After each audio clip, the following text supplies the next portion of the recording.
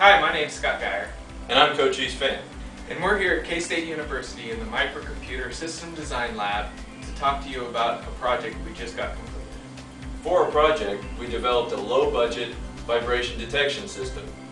Now, one application we had in mind when developing this system was as a simple device for monitoring the fan blades of a hovercraft.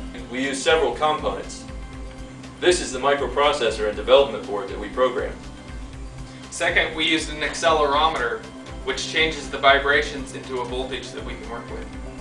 Now, to interface the accelerometer to the microprocessor, we had to develop this amplifier circuit. And no circuit would be complete without an output. This one has 3 levels of indicator lights. Now for testing our system, we've put a few components together.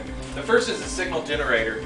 Now this feeds an audio amplifier. This is the same kind of audio amplifier you can play music through. The audio amplifier in turn drives a speaker which has been adapted with a metal plate on top, which allows us to attach the accelerometer. Here the oscilloscope is displaying data from the accelerometer, which is currently attached to our vibration table. As you can see here, we've got our LED display board, and the bottom LED is blinking, indicating that our system is operating. Now let's watch what happens when the amplitude of vibration begins to increase. Here our system is registering a low vibration.